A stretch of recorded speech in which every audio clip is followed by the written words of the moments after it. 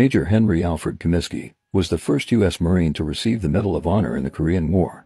On the 20th of September 1950, Lieutenant Comiskey was serving as a platoon leader in the 1st Marine Division, in action against enemy aggressor forces near Yeongdeungpo, Korea. He was directed to attack hostile forces well dug in on Hill 85. Comiskey spearheaded the assault, charging up the steep slopes firing while on the run. Coolly disregarding and dodging the heavy enemy machine gun and small arms fire, he forged on well forward of the rest of his platoon and was the first man to reach the crest of the objective. Armed only with a pistol, he jumped into a hostile machine gun emplacement occupied by 5 enemy troops and quickly disposed 4 of the enemy combatants with his handgun.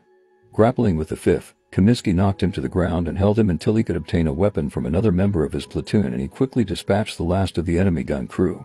Continuing his bold assault, he moved to the next emplacement, killed 2 or more of the enemy, and then led his platoon toward the rear nose of the hill to rout the remainder of the enemy.